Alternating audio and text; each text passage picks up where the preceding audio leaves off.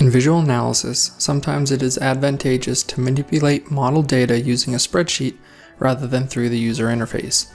Importing and exporting data to a spreadsheet is quick, easy, and can provide you with an alternate way to set up your model.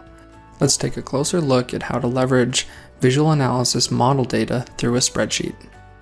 We'll start by drawing a member and selecting Clipboard Export from the Edit menu on the Home tab of the ribbon. In the Clipboard Export dialog, select the data you would like to export, then paste into a spreadsheet or text file. You can see we have two data tables, nodes and members, with 2 nodes and 1 member. Now, let's modify our data and import it into Visual Analysis to change our model. I went ahead and modified the 2 existing nodes, changing their y-coordinate, and added 2 additional nodes with boundary conditions. I also added 2 additional members to the model, defining a member section, material, and a start and end node.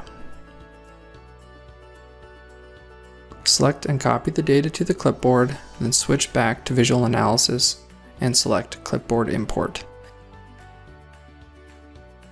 A preview dialog will display, giving you a summary of items that will be added or modified, as well as any errors that may have occurred while parsing the data.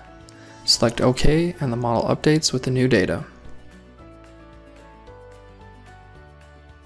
Similarly, we can add loads to the model using the Clipboard Import feature. Here, I have a nodal loads and member loads table, each having a single load that we can import into the model. Again, select and copy the data to the clipboard, then switch back to Visual Analysis and select Clipboard Import to import the loads into the model.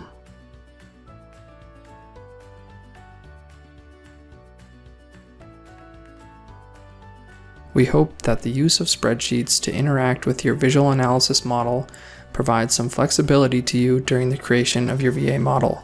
Give it a try and let us know what you think. Thanks for watching and enjoy your day.